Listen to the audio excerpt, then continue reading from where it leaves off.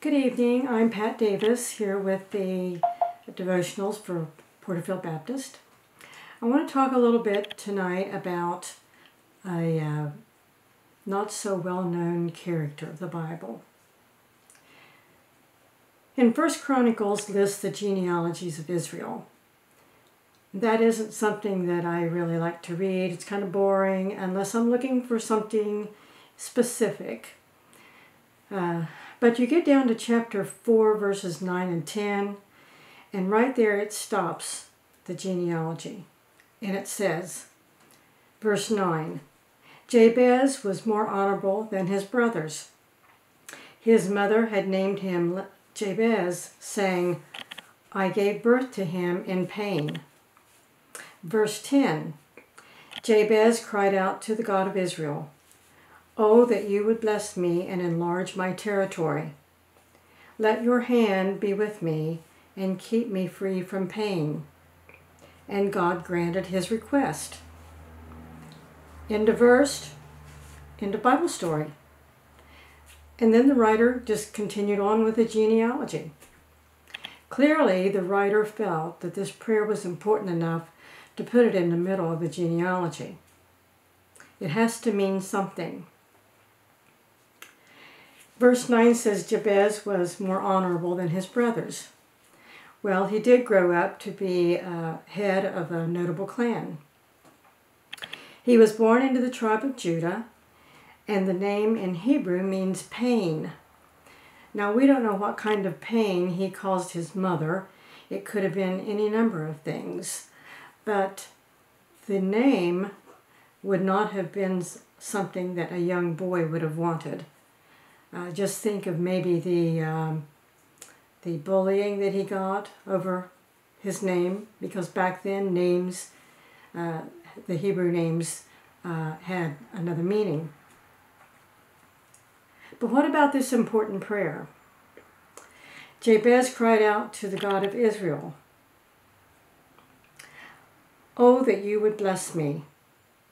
To bless in the biblical sense means to ask for or to impart supernatural favor.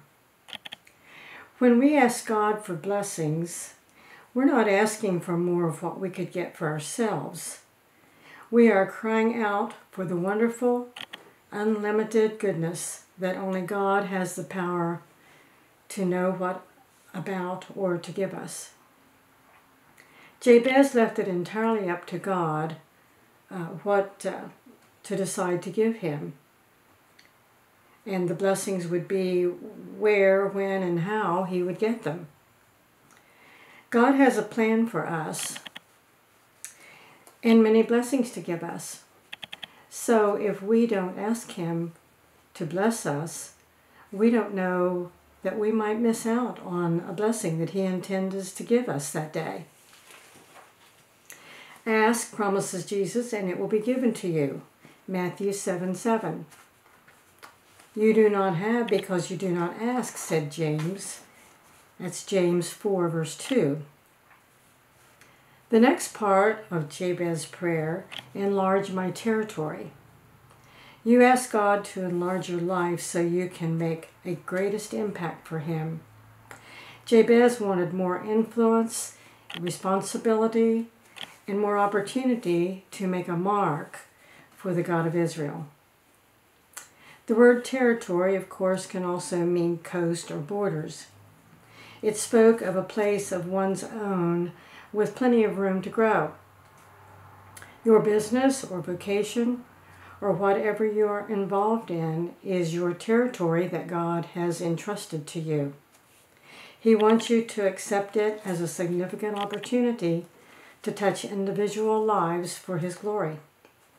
When we ask him to enlarge our territory, he wants us to grow as Christians. God will bring opportunities or responsibilities and people into your life. He will never send someone to you whom you cannot help with his leading.